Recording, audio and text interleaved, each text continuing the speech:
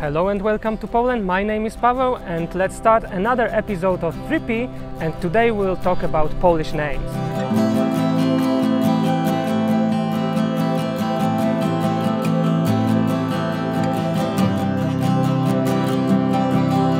For most of the time, children in Poland were given names of saints.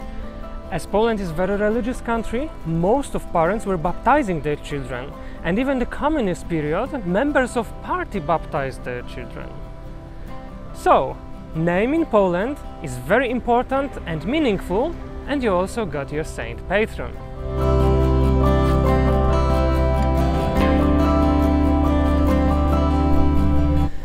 There are many names which are easy to translate, like for example mine. Paweł in English is Paul. Marek is Mark.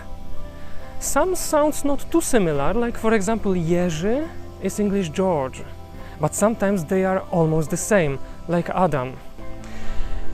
But there are also some names which are typically Polish, for example Stanisław. Stanisław was a bishop of Kraków in 1000s, and in 1079, after an argue with the king, he was killed. Some would say he was murdered, some would say that he was executed by the king. But then the legend says that his body was hacked into pieces, then they threw it into a pool, but miraculously it reintegrated and he became a saint patron of Poland. Today, I would say that in almost every Polish family you can find someone with that name. In United States, where there is a big Polish community, you can find a lot of churches which are dedicated to Saint Stanisław. Saint Wojciech, the first Polish saint.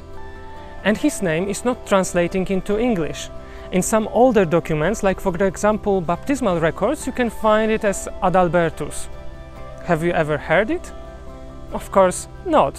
No one is using that name.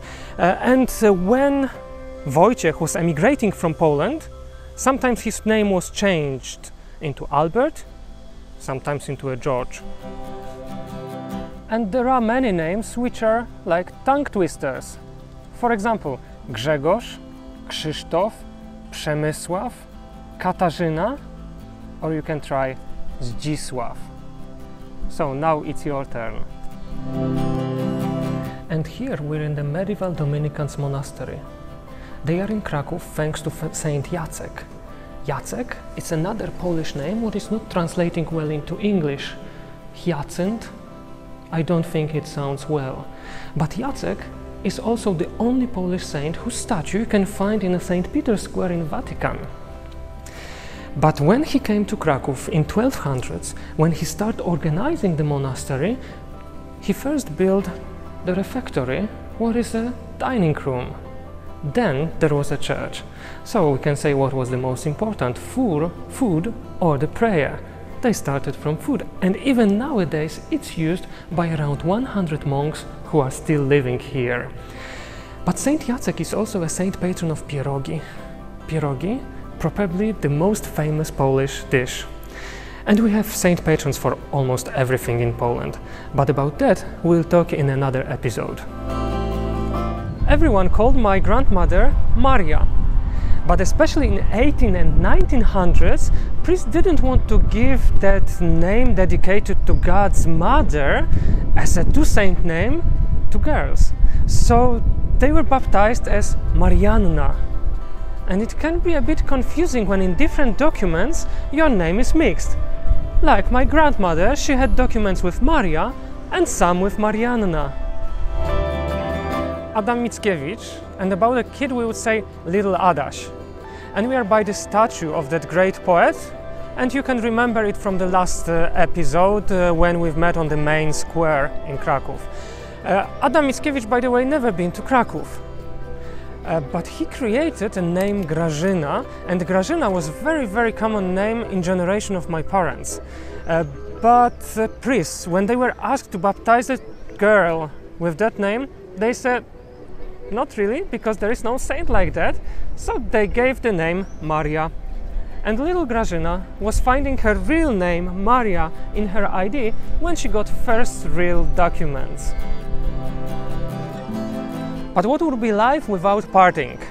And if you want to remember birthdays of all your friends, it can be quite hard. But in Poland, especially here on the south, it's much easier when you're bringing presents, gifts, flowers to your friends for their name day. Name day is the day when we're celebrating a saint patron. And a lot of people in Poland can remember some dates of the most famous saints. Like for example, Barbara, December 4th. Saint Nicholas, December 6th. December 24th, it's Adam and Eve. And then ladies selling flowers here on the main square are bringing them to the statue of Adam Mickiewicz. And the last thing what I want to tell you about Polish names is that if you take our ID, you will find a family name and 2 given names.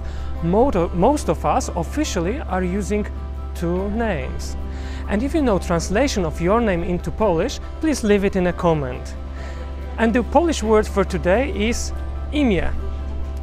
Imię. It's name in Polish. Thank you for watching. Please remember to subscribe and turn on notifications, and see you in the next episode. Bye.